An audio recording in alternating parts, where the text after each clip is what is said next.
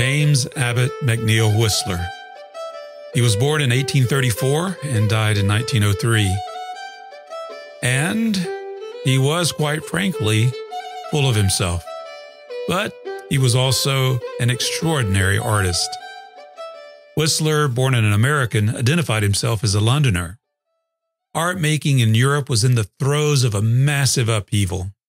Stodgy, allegorical paintings of mythology, pompous, larger-than-life portraits of nobility, and grandiose, epic landscapes of locations that could only exist in Star Wars movies were threatened by a new group of artists once derisively dismissed as Impressionists. They painted everyday life as they saw it and felt it. Whistler embraced it. However, author, pontificator, art critic, and soon-to-be libelous John Ruskin was aghast at Whistler's painting in the style of Ruskin's idol, Turner. Turner painted with noble morality and meaning, whereas Whistler simply painted life before him. Ruskin fumed at seeing a billowing, belching, and polluting industrial factory painted in a style reminiscent of Turner.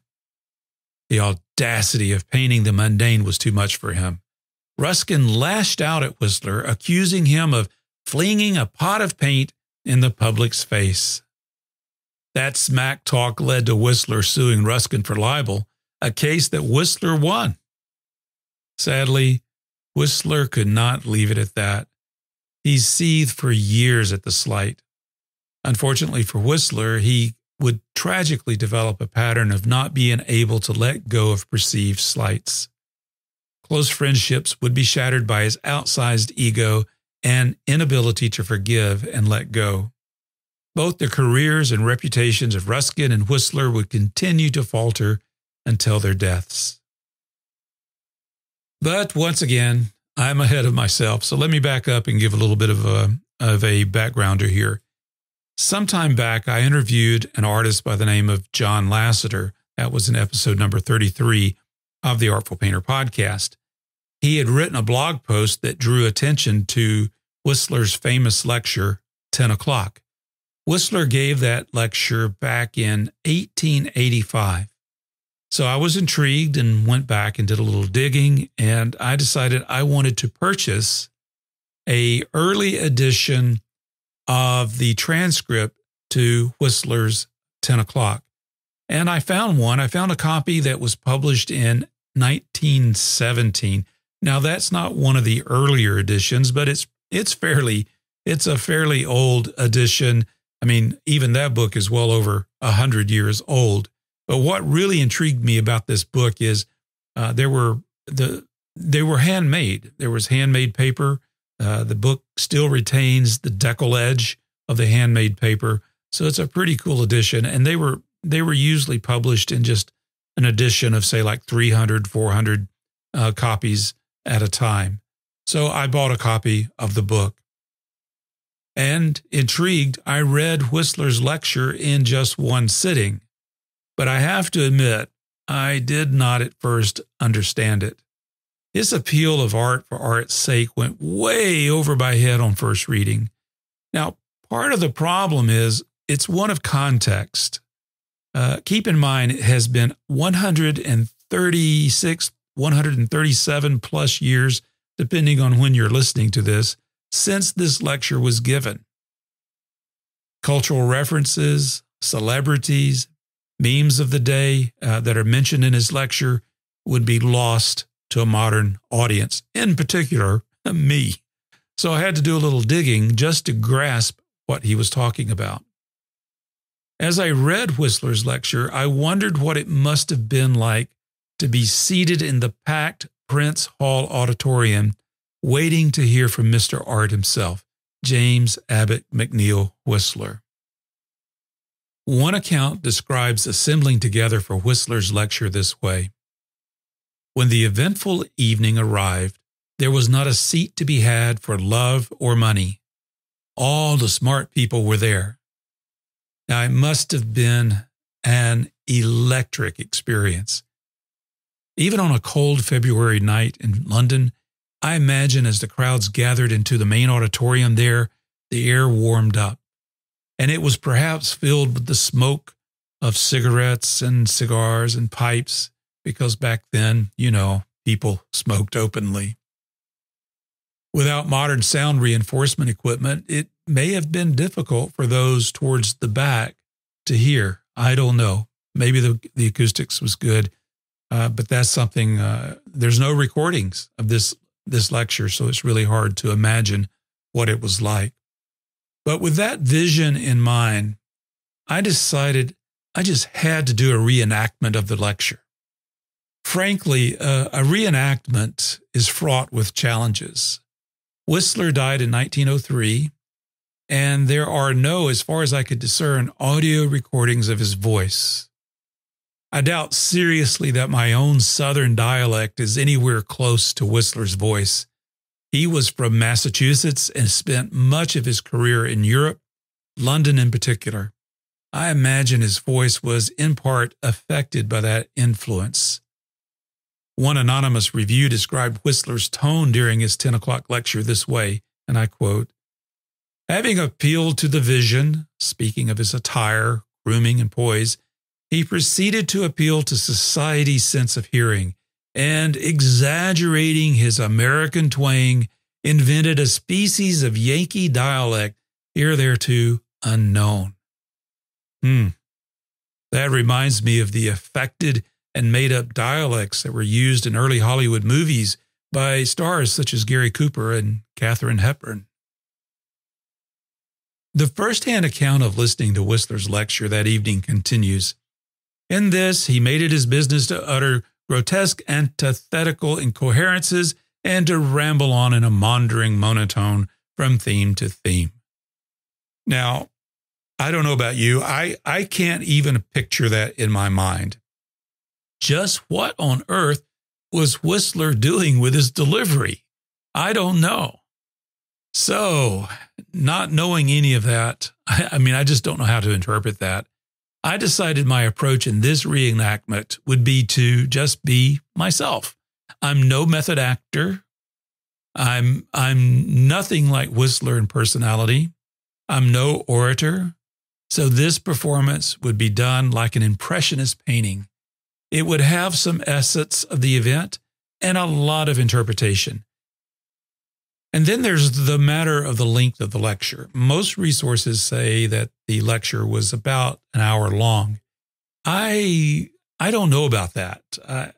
I rehearsed this presentation several times, and rarely was I able to slow it down enough to get it to beyond, 30, 40 minutes. 40 minutes is about as long as I could do it without really dragging it on. So clearly I'm missing something. Not having heard Whistler's presentation, there's just no way I can duplicate it. The actual recording that you're about to listen to is about 38 minutes long, maybe 40 minutes long, and it includes some embellishments with a musical interlude at the beginning and the end of the lecture. But again, that's just an interpretation. I don't really know what actually happened at the lecture. So just another comment about my interpretation of the lecture, my performance of it. I chose to take the approach that Whistler was not announced. I don't think anywhere in the literature does it say that an MC or a chairman of a meeting actually announced Whistler. What I picture, what I envision is Whistler as simply walking onto the stage with no introduction. And as he takes his position, and after a long, pregnant pause, he simply begins speaking. In Don C. Stites Ford, in my edition of 10 o'clock, he describes Whistler's taking the stage this way. He said, "The small figure in black, looking much like his portrait of Sarasate, grew into transcendent size. The threnody expanded into a sonorous song, exalting art, magnificent, immortal. It reads today like a mighty chant, fit to be sung by a great chorus." Well, I guess all I can conclude there is Seitz was clearly a fan of Whistler. I don't know, but that's as an interesting take on it. Now, before I get into the actual presentation here in just a few moments, just like to share some thoughts from Suzanne Cooper. She described Whistler's arrival on stage this way, and I quote, "A man in immaculate evening dress stepped onto the stage in Prince Hall, Piccadilly. He placed a glossy opera hat on the table, set down his walking cane, and adjusted his eyeglass. James Whistler appeared in the footlights like a figure from one of his own canvases, an arrangement in black and silver." And Suzanne Cooper goes on to comment about his actual delivery, at least as far as she could ascertain from the notes that she had. She says that Whistler evidently faltered a little as he cast his eye over the upturned faces before him. So basically, he must have had a bit of stage fright. You think about as he looks out in the audience, one of the people that he makes a good deal of fun of is Oscar Wilde, the Irish poet Oscar Wilde. And so there he is sitting in the audience. Whistler could not have missed him. But you know, despite the jabs that Whistler made of Oscar Wilde, Wilde took it in stride. He did a really cheeky write-up of his experience attending the lecture, and he describes Whistler as he pontificated from the stage this way, and I quote, "The scene was in every way delightful. He stood there, a miniature Mephistopheles, mocking the majority. He was like a brilliant surgeon, lecturing to a class composed of subjects destined ultimately for dissection, and solemnly assuring them how valuable to science their maladies were, and how absolutely uninteresting the slightest symptoms of health on their part would be. In fairness to the audience, however, I must say that they seemed extremely gratified at being rid of the dreadful responsibility of admiring anything, and nothing could have exceeded their enthusiasm when they were told by Mr. Whistler that no matter how vulgar their dresses were, or how hideous their surroundings at home, still it was possible that a great painter, if there was such a thing, could, by contemplating them in the twilight and half closing his eyes, see them under really picturesque conditions and produce a picture which they were not to attempt to understand, much less dare to enjoy." Wilde concludes, he says, "Mr. Whistler's lecture last night was, like everything that he does, a masterpiece. Not merely for its clever satire and amusing jest will it be remembered, but for the pure and perfect beauty of many of its passages delivered with an earnestness, and those who had looked on Mr. Whistler as a master of persiflage merely, and had not known him as we do, as a master of painting also. For that he is indeed one of the very greatest masters of painting is my opinion. And I may add that in this opinion, Mr. Whistler himself entirely concurs." Yeah, wow. Go Oscar Wilde. Yeah, okay. Well, as I said at the outset, Mr. Whistler sadly was rather full of himself, and his friendship with Oscar Wilde would, in fact, deteriorate shortly after that. It's really unfortunate. So it's fitting that my delivery cracks a bit and wavers at the beginning with Mr. Whistler's bout of stage fright. In the wavering of my voice, hopefully some of Whistler's earnestness and satire comes through. The listener will simply have to accept my mispronunciation of certain words, no, many words, names, and phrases as my version of Whistler's grotesque, antithetical incoherences. Well, anyway, I hope you enjoy my interpretation of James Abbott McNeill Whistler's 10 o'clock lecture nonetheless.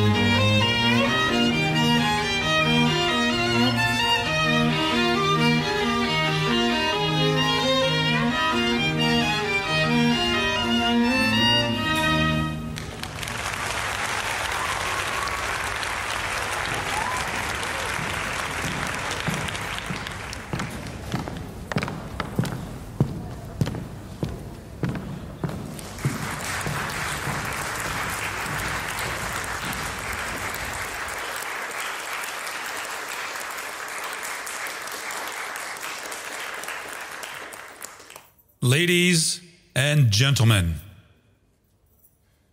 it is with great hesitation and much misgiving that I appear before you in the character of the preacher.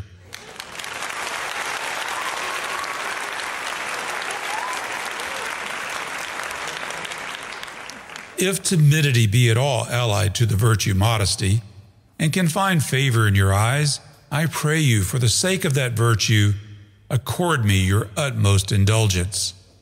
I would plead for my want of habit, did it not seem preposterous, judging from precedent, that aught save the most efficient effrontery could be ever expected in connection with my subject. For I will not conceal from you that I mean to talk about art. Yes, art that has of late become, as far as much discussion and writing can make it, a sort of common topic for the tea table. Art is upon the town, to be chucked under the chin by the passing gallant, to be enticed within the gates of the householder, to be coaxed into company as a proof of culture and refinement.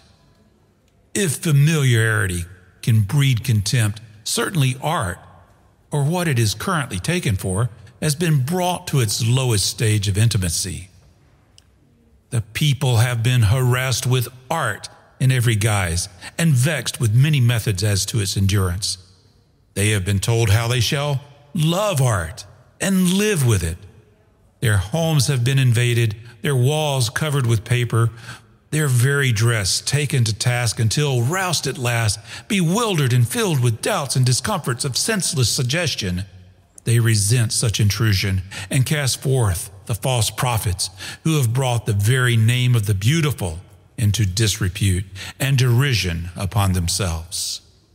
Alas, ladies and gentlemen, art has been maligned. She has naught in common with such practices. She is a goddess of dainty thought, reticent of habit, abjuring all obtrusiveness, purposing in no way to better others. She is, withal, selfishly occupied with her own perfection only, having no desire to teach, seeking and finding the beautiful in all conditions and in all times, as did her high priest Rembrandt, when he saw picturesque grandeur and noble dignity in the Jews' quarter of Amsterdam, and lamented not that its inhabitants were not Greeks, as did Tintoret and Paul Veronese among the Venetians, while not halting to change the brocaded silks for the classic draperies of Athens, as did at the court of Philip Velasquez, whose infantas, clad in inesthetic hoops, are as works of art of the same quality as the Elgin marbles.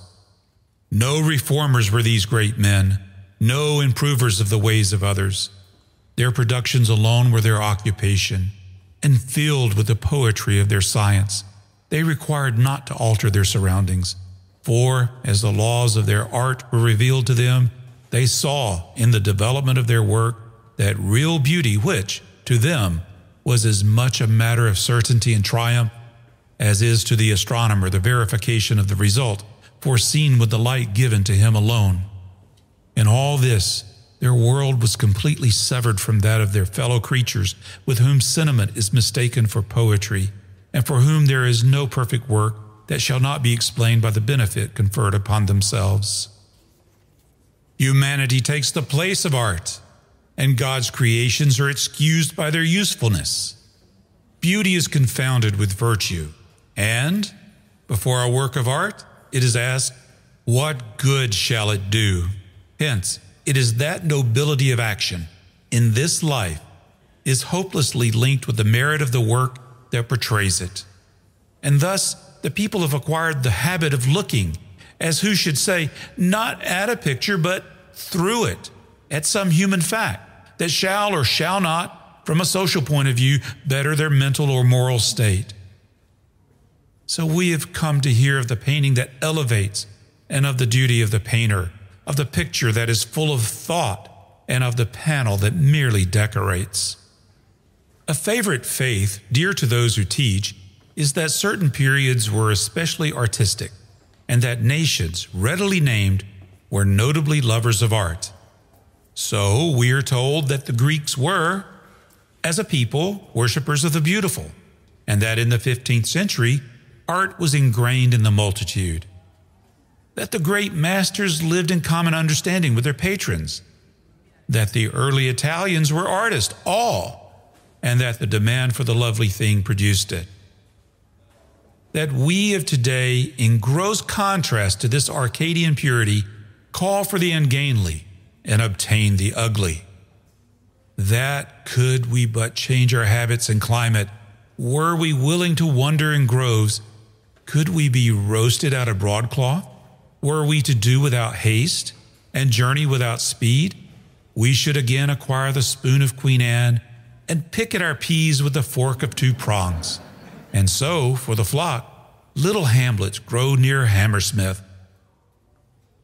Useless, quite hopeless and false is the effort, built upon fable, and all because a wise man has uttered a vain thing and filled his belly with the east wind. Listen, there never was an artistic period. There never was an art-loving nation. In the beginning, man went forth each day, some to do battle, some to the chase, others again to dig and to dwell in the field, all that they might gain and live, or lose and die. Until there was found among them one, differing from the rest, whose pursuits attracted him not, and so he stayed by the tents with the women, and traced strange devices with a burnt stick upon a gourd. This man, who took no joy in the ways of his brethren, who cared not for conquest, and fretted in the field, this designer of quaint patterns, this deviser of the beautiful, who perceived in nature about him curious curvings, as faces are seen in the fire, this dreamer apart was the first artist.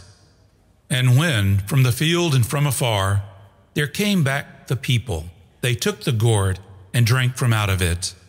And presently there came to this man another, and in time others of like nature, chosen by the gods. And so they worked together, and soon they fashioned from the moistened earth forms resembling the gourd. And with the power of creation, the heirloom of the artist, presently they went beyond the slovenly suggestion of nature, and the first vase was born in beautiful proportion. And the toilers tilled and were athirst, and the heroes returned from fresh victories to rejoice and to feast, and all drank alike from the artist's goblets, fashioned cunningly, taking no note the while of the craftsman's pride, and understanding not his glory in his work, drinking at the cup, not from choice, not from a consciousness that it was beautiful, but because, forsooth, there was none other.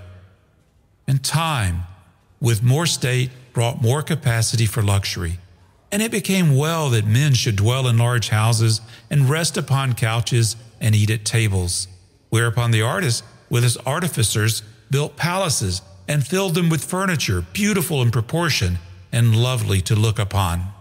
And the people lived in marvels of art, and ate and drank out of masterpieces, for there was nothing else to eat and to drink out of, and no bad building to live in, no article of daily life, of luxury, or of necessity that had not been handed down from the design of the master and made by his workmen. And the people questioned not, and had nothing to say in the matter. So Greece was in its splendor, and art reigned supreme, by force of fact, not by election. And there was no meddling from the outsider. The mighty warrior would no more have ventured to offer a design for the temple of Pallas Athene than would the sacred poet have proffered a plan for constructing the catapults. And the amateur was unknown, and the dilettante undreamed of. And history wrote on, and conquest accompanied civilization, and art spread, or rather its products were carried by the victors among the vanquished from one country to another, and the customs of cultivation covered the face of the earth, so that all peoples continued to use what the artist alone produced. And centuries passed in this using, and the world was flooded with all that was beautiful, until there arose a new class, who discovered the cheap, and foresaw fortune in the facture of the sham. Then sprang into existence the tawdry, the common, the gewgaw. The taste of the tradesman supplanted the science of the artist, and what was born of the million went back to them and charmed them, for it was after their own heart. And the great and the small, the statesman and the slave, took to themselves the abomination that was tendered, and preferred it, and have lived with it ever since. And the artist's occupation was gone, and the manufacturer and the huckster took his place. And now the heroes filled from the jugs and drank from the bowls with understanding, noting the glare of their new bravery and taking pride in its worth. And the people, this time, had much to say in the matter, and all were satisfied. And Birmingham and Manchester arose in their might, and art was relegated to the curiosity shop.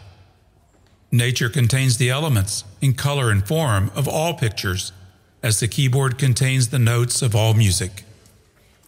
But the artist is born to pick and choose and group with science these elements, that the result may be beautiful, as the musician gathers his notes and forms his chords until he brings forth from chaos glorious harmony. To say to the painter that nature is to be taken as she is to say to the player that he may sit on the piano. That nature is always right is an assertion artistically as untrue as it is one whose truth is universally taken for granted. Nature is rarely right, to such an extent even that it might almost be said that nature is usually wrong. That is to say, the condition of things that shall bring about the perfection of harmony worthy of a picture is rare and not common at all.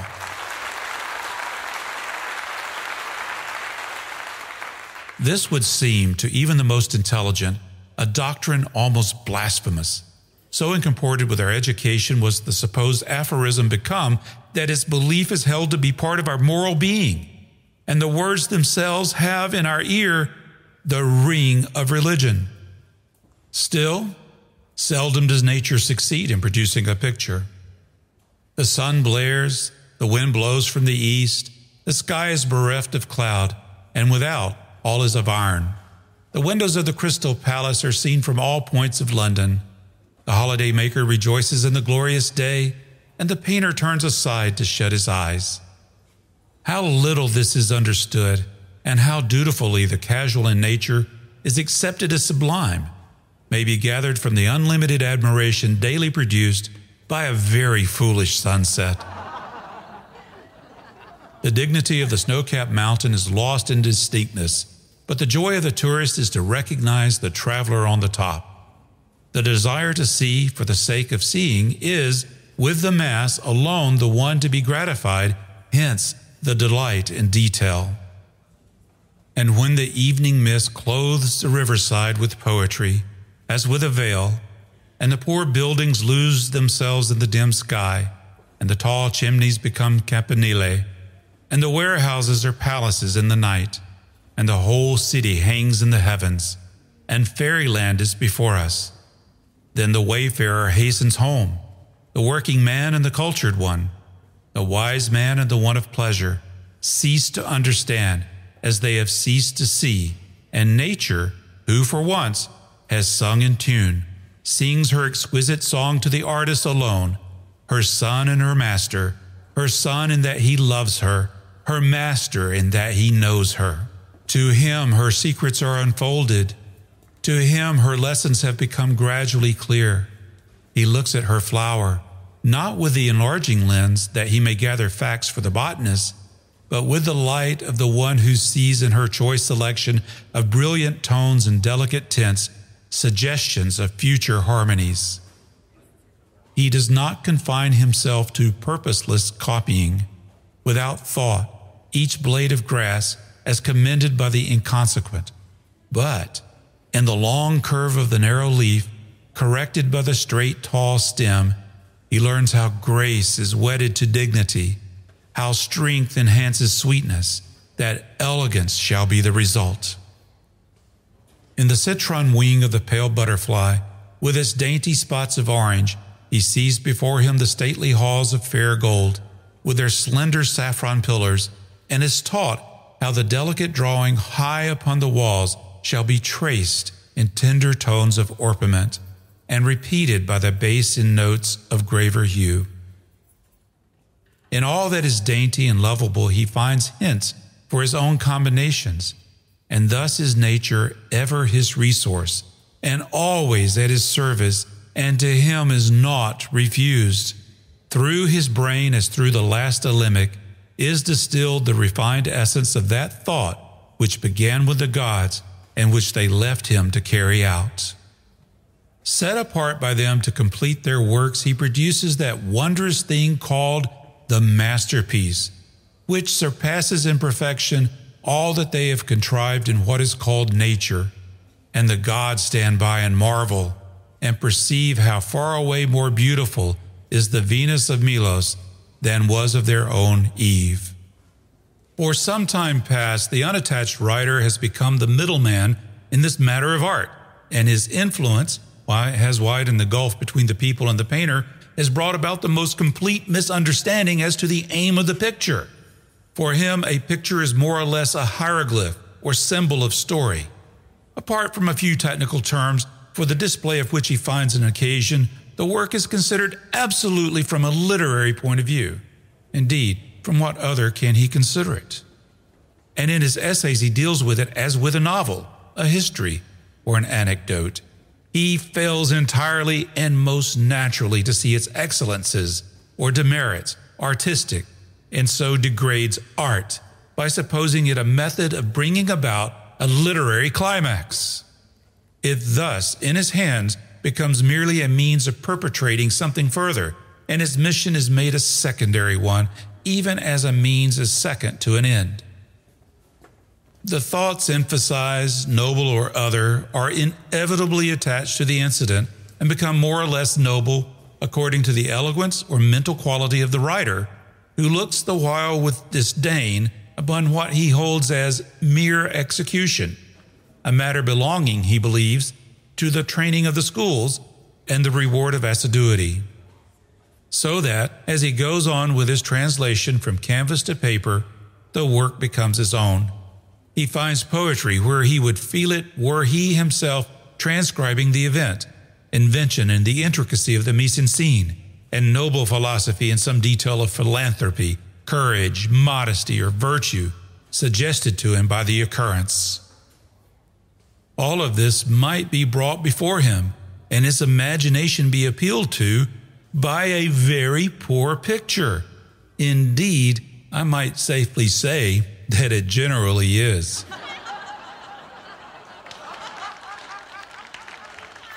Meanwhile, the painter's poetry is quite lost to him. The amazing invention that shall have put form and color into such perfect harmony, that exquisiteness is the result. He is without understanding. The nobility of thought that shall have given the artist dignity to the whole says to him absolutely nothing.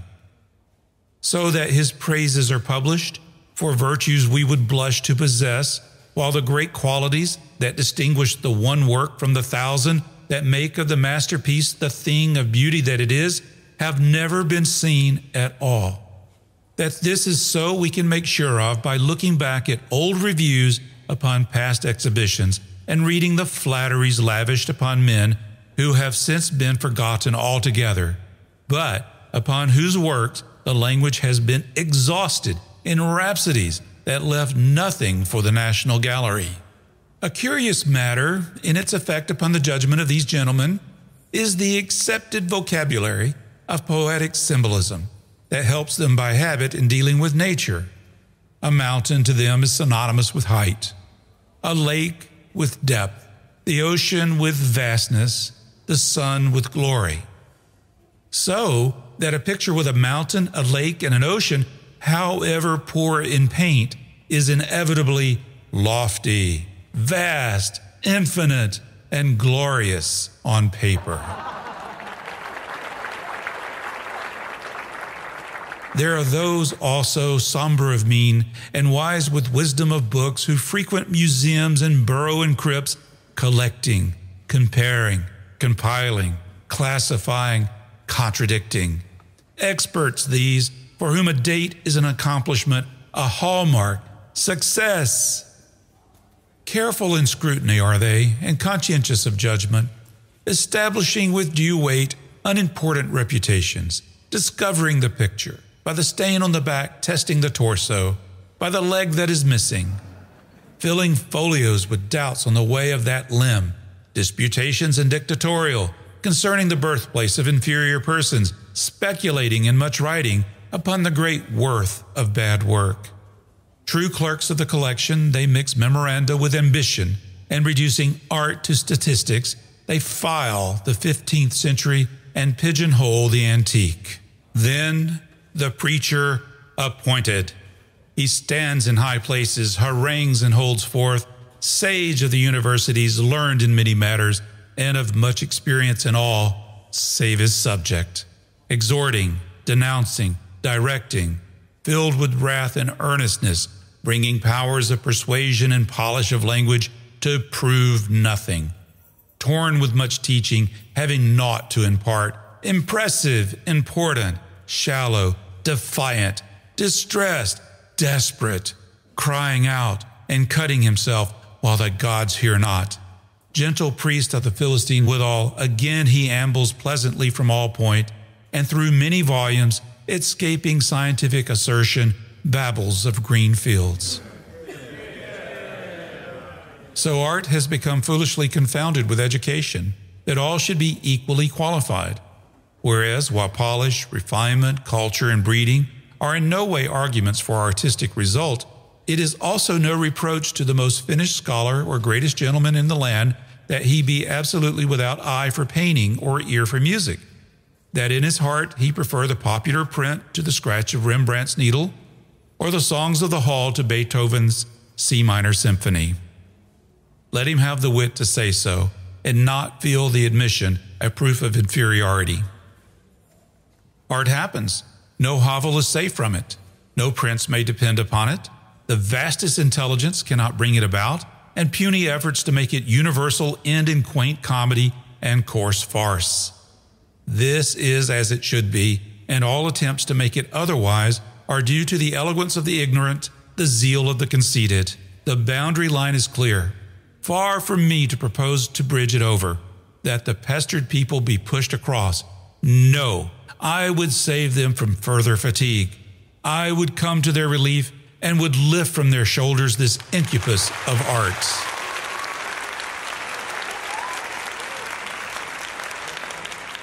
Why, after centuries of freedom from it and indifference to it, should it now be thrust upon them by the blind, until wearied and puzzled, they know no longer how they shall eat or drink, how they shall sit or stand, or wherewithal they shall clothe themselves without afflicting art?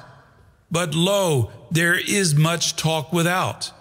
Triumphantly they cry, beware, this matter does indeed concern us. We also have our part in all true art. For remember the one touch of nature that makes the whole world kin. True indeed, but let not the unwary jauntily suppose that Shakespeare herewith hands him his passport to paradise, and thus permits him speech among the chosen. Rather, learn that in this very sentence he is condemned to remain without, to continue with the common.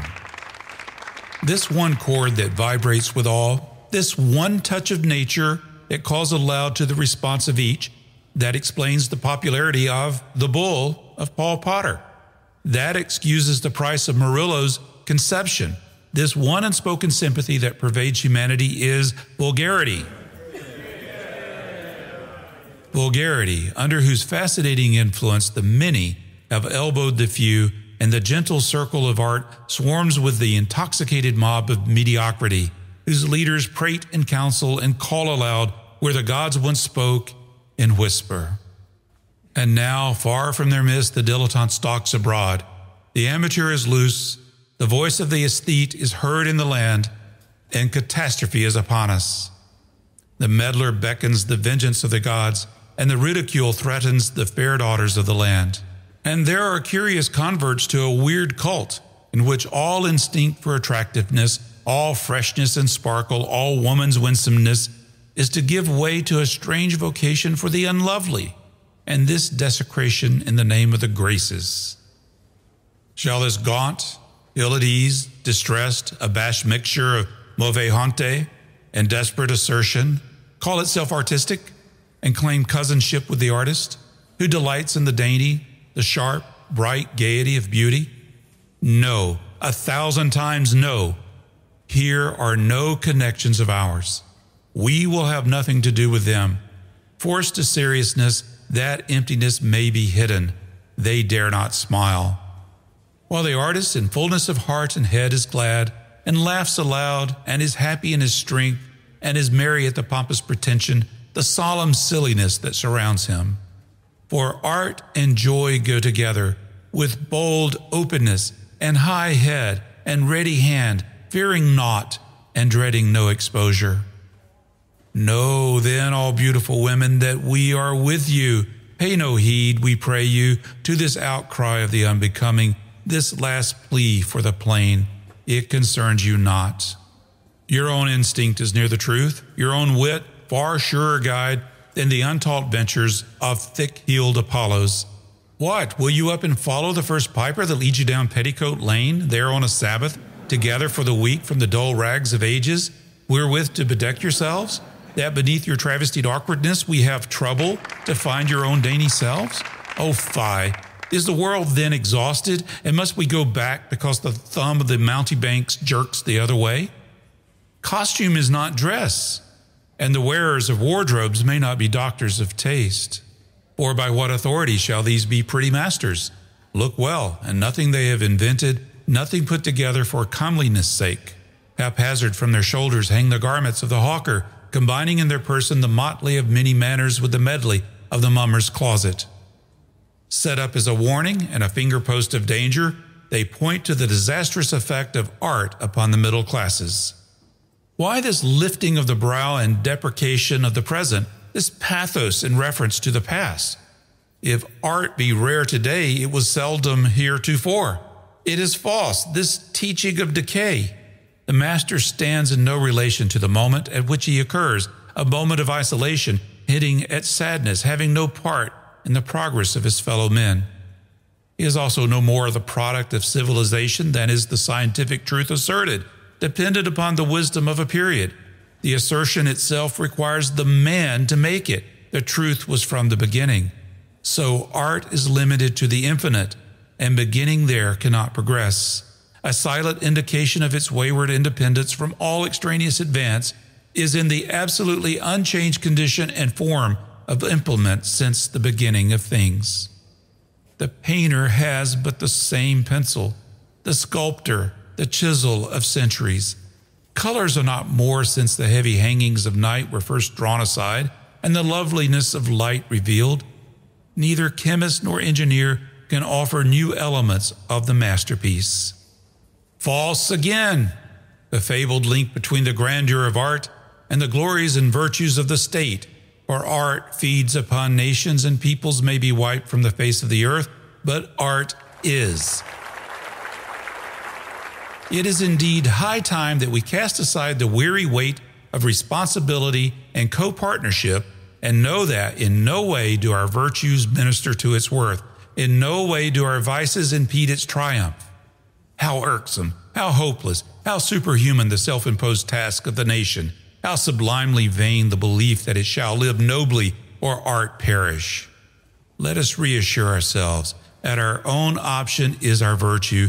Art we in no way affect.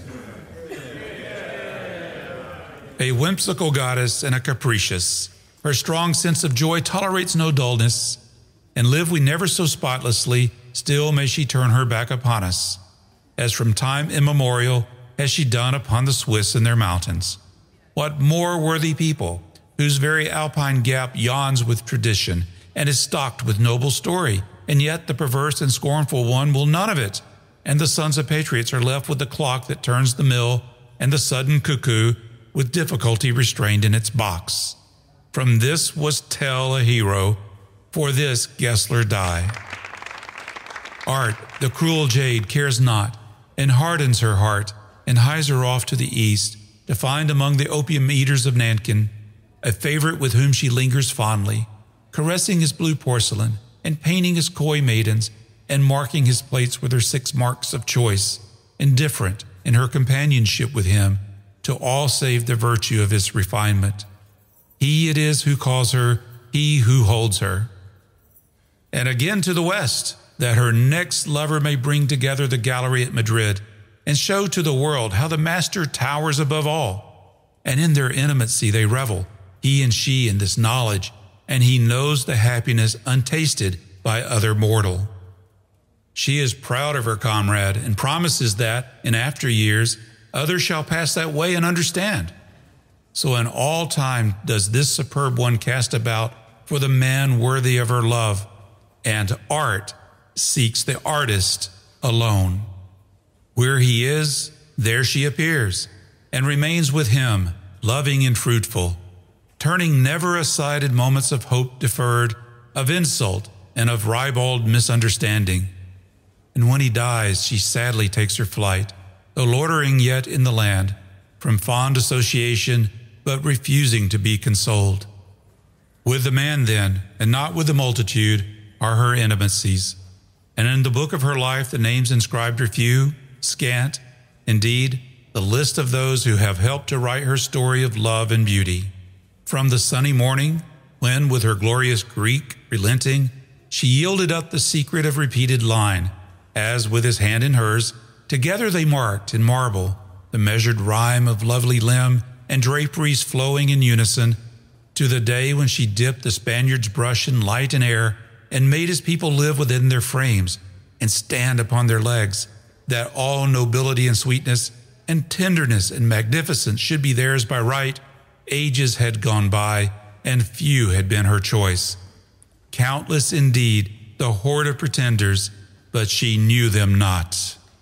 A teeming, seething, busy mass whose virtue was industry and whose industry was vice. Their names go to fill the catalogue of the collection at home, of the gallery abroad, for the delectation of the bagman and the critic.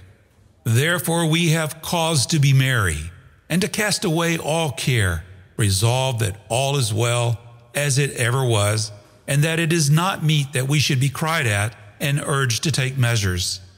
Enough have we endured of dullness. Surely are we weary of weeping, and our tears have been cozened from us falsely, for they have called out woe when there was no grief, and alas, where all is fair.